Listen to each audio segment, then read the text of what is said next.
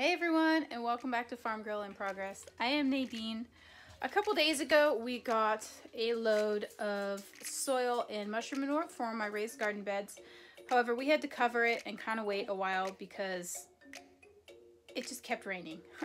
And moving soil and dirt when it's raining is just a real big pain in the butt, and it's a muddy mess, and so we just covered it. I also had to take a break from making new content for a little bit because we were getting ready for our homeschool evaluations, and that took up a lot of time, and my kids come first, so we were focusing on that. But today I am off, and it's a little chilly out, but it's sunny and it's not raining, so we're gonna try to get some of the soil moved into the garden beds. So I figured I would bring you guys along. So let's go head outside and I'll show you the big old pile of soil and mushroom manure, and then we can start moving it into the garden beds. So here's our dirt pile, guys. We just threw a tarp over it and weighed it down with some old tires, so I'm gonna have to uncover it. Let me show you the garden beds real quick. So here's all the garden beds. In the last video you guys saw, I just finished up that last little one when my husband surprised me with the roosters and the hen. So I had to put it on hold, but I finished filling them with the compost, so they're all ready to go. And then there's turkeys.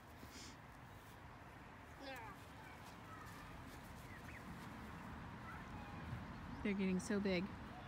So yeah, we just have a layer of compost, and then we're gonna put the topsoil and mushroom manure on top of this, and then we're gonna mix in some peat moss and perlite in the first couple inches. So I'm gonna start by filling up these back boxes first and see how far this pile of dirt gets me, and we'll go from there.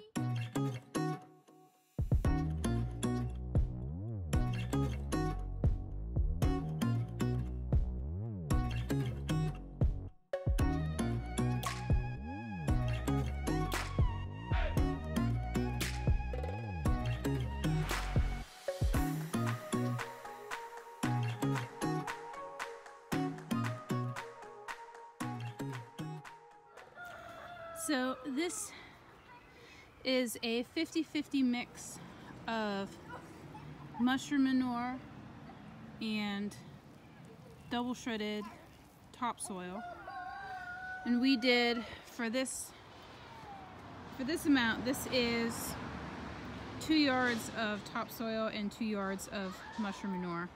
I don't know if this is going to be enough to fill my boxes, but it's a start. Turkey on the loose. Turkey on the loose. Got it. Got him? Got it. All right. Not anymore. Easy. There you go. Ouch. So yeah, and this just ends up being a really good loomy mixture of dirt for the raised garden beds. So I'm excited to plant in it this year.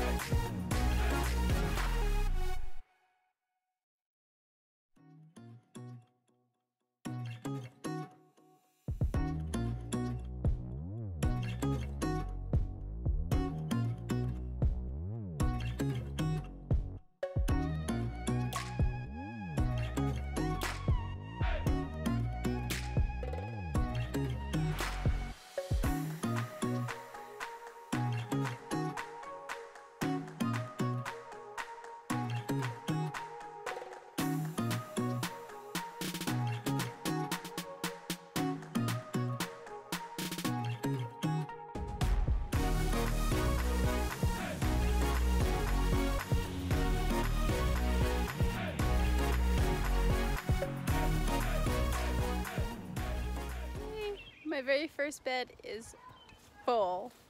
And I'm so excited. Is this not the most beautiful thing ever?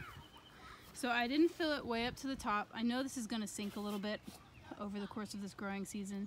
So next year I will top it off with some more compost or another topsoil mushroom manure mix. Just depends on what the year brings. But I did leave a couple inches so that I can mix in the peat moss and the perlite.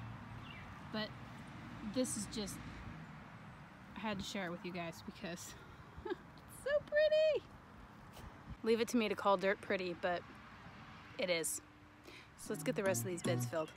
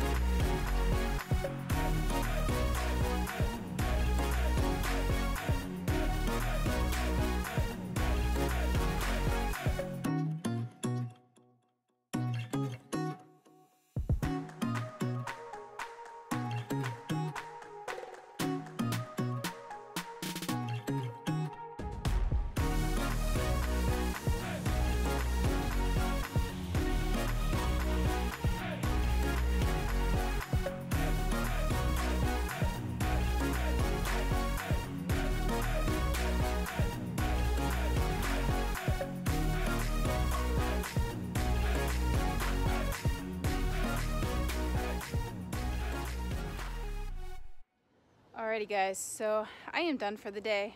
I didn't finish all of the beds. That just wasn't happening in one day. But I did get 3 of the 4 foot by 8 foot boxes, so that's the big ones right here. And then I did get the 2 little ones on that end, and then the little 4 by 4 box there. Done. So let me show you what they look like, and I'll show you the dirt pile too. So here they are, all filled up. I cannot wait to see these full of plants.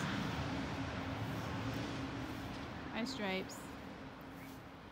And then I did these 2 long skinny ones on the end, and the little 4 foot by 4 foot here. Hi guys. Hi Snow Rock. These guys follow us everywhere. It's so cute. So those are the beds that I got finished. I still got a little ways to go, but it's getting there, little by little. But here is how much dirt I moved today. You guys remember the pile? It was all of that. So I'm tired, guys. So I'm gonna go ahead and cover what's left of the dirt here, clean up my tools, and go in and make some dinner for the night. And I will see you guys next time. Thanks so much for watching, and remember to grow where you're planted.